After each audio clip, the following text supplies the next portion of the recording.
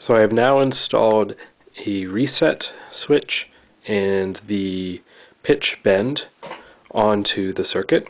Let me just show you how that worked. The reset switch is very simple. If I go to the battery here, it's a little hard to see because it's red on red, but this line coming from the battery right here goes over to this switch that is more complicated than what I actually need, but does the job.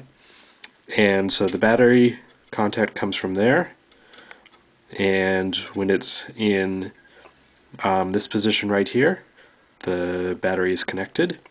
And so I just soldered this lead right here to the original lead from the battery right here, and then that just goes to the circuit board. So that's pretty simple. The next one was a little bit more complicated. This was the potentiometer to change the pitch, and what I did is I soldered the lead from the potentiometer. So I've got one lead from the potentiometer right here, which is connected to the first point on the circuit board where I did the bend. And then the second lead for the potentiometer goes over here to this simple switch, which allows me to control whether I use the this particular bend or not. So when it's in this switch, or in this position, there's a connection from potentiometer right here to ground, indicated by black. When it's like this, it's not connected, and I have the unaltered sound. So this black wire here is just simply soldered to ground on the circuit.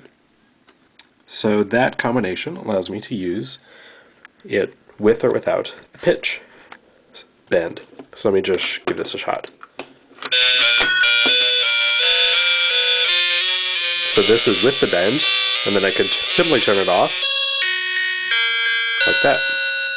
And I could turn it back on again and then play with the sound.